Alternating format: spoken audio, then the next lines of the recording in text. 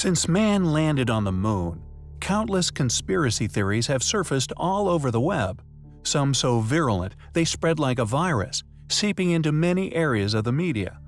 Some of these theories, predictably, hold more water than others.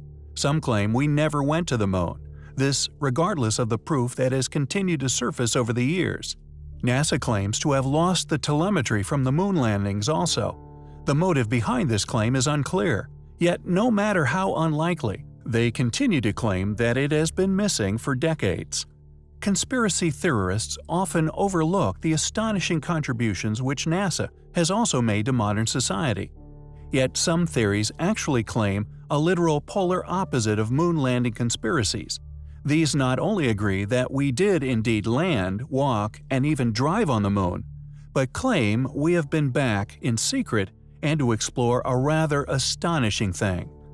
According to numerous sources, the most compelling of said claims began on YouTube, with the release of some extraordinary CGI footage of a claimed moon landing and the exploration of a simply gigantic alien spacecraft.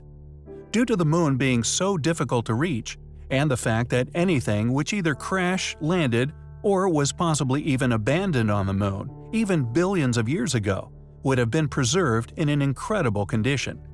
In April 2007, videos began appearing on YouTube under the username RetireDAFB, telling the extraordinary story of a supposed Apollo 20, a secret lunar mission that had discovered the existence of intelligent alien life on the moon. Then, on May 23, 2007, Italian UFOologist Luca Scantaburlo managed to secure an interview with an individual who claimed to be the creator of the channel, a man by the name of William Rutledge, who later claimed to be, in fact, himself a retired secret American astronaut, who at the time was living in Rwanda. Rutledge claimed to be the commander of the Apollo 20 crew and to be the owner of the RetireDAFB account. However, the interviewer never met Rutledge in person, as the interview was conducted over Yahoo Messenger.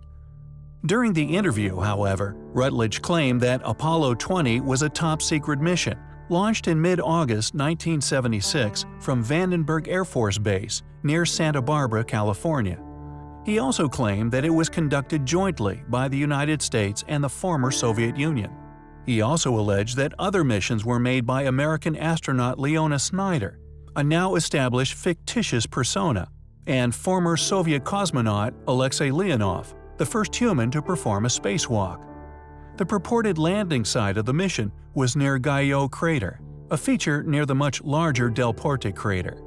Rutledge said the videos show that he and Leonov discovered the remains of an ancient lunar civilization. He also said they brought back artifacts to Earth for study, including a hibernating female humanoid. It is a story which we found highly compelling.